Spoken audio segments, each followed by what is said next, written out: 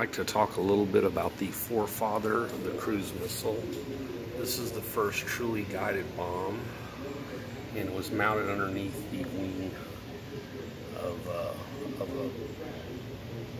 a bomber, and it had radar in it, and it had a glide path so it could be steered in. It was a gravity drop bomb, but it could be steered. And here's an actual what's left of one hanging overhead at the War Museum of the Pacific. It had a 1,000-pound charge, which was standard. That's what was in a V1 Bose bomb also. And it packed quite a punch, and it was 5 times more accurate than the others. So this is the grandfather of the cruise missile right here.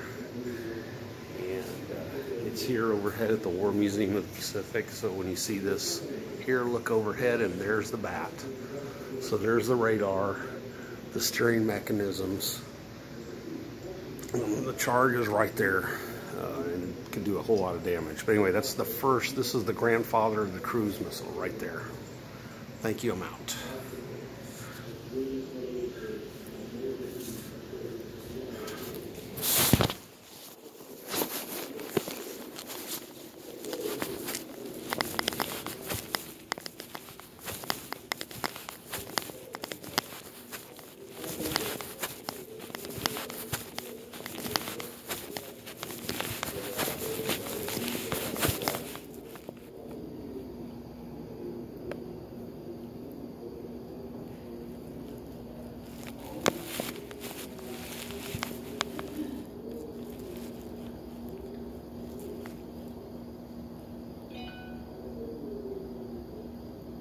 I'd like to cover the Ferrara, which is generally considered the greatest marine triumph.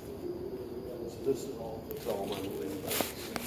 This was a Japanese rear admiral saying a million men cannot take Ferrara in 100 years. Well, the Marines took it. Our losses. The first day, 15,000 were dead, and 5,000 men down, but they took it. And there really wasn't even any cover on this little island. This was literally covered. There was